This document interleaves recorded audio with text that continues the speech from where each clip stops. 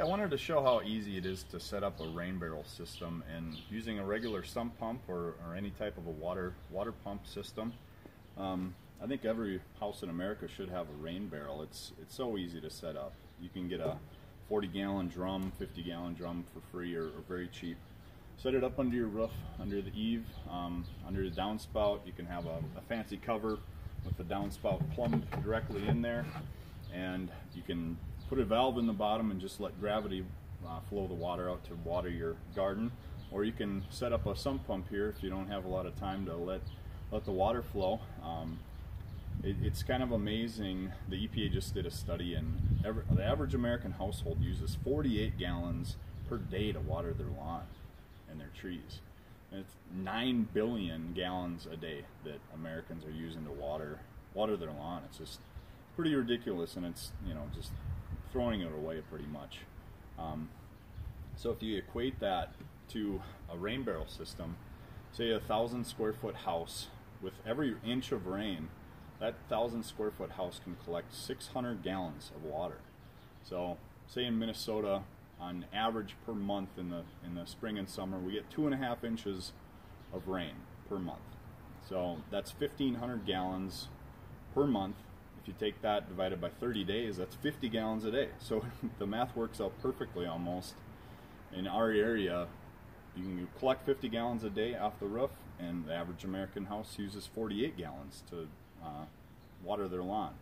So I just think it's a real simple, easy thing to do. So I just got a basic sump pump here, and I'll show you the setup. You can find a sump pump pretty cheap or free anywhere. You can get a reducer basically that goes from the threaded output to a regular garden hose, and some pumps have a float switch, so when the water comes up, the switch will turn on the pump automatically. So you could have this real fancy and have it on a timer. So whenever you want to water your line, the timer actuates the electronics and turns on the pump, and the float will basically turn off whenever it's out of water. So I'll just show you my little setup here. I just got it on a hose so I can lift it out, and you know, I haven't totally set this up yet, but that's the average. Like a 25-foot hose, half-inch, flows at 40 psi, flows 24 gallons a minute.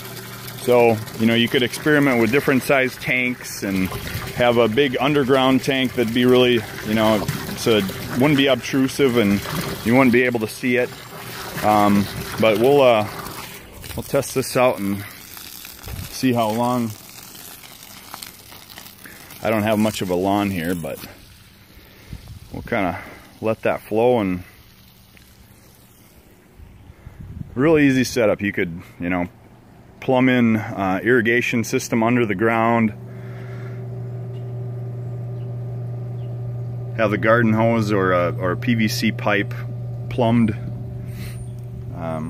in the ground with sprinkler systems, however you wanted to do it. But works pretty good. Try it out.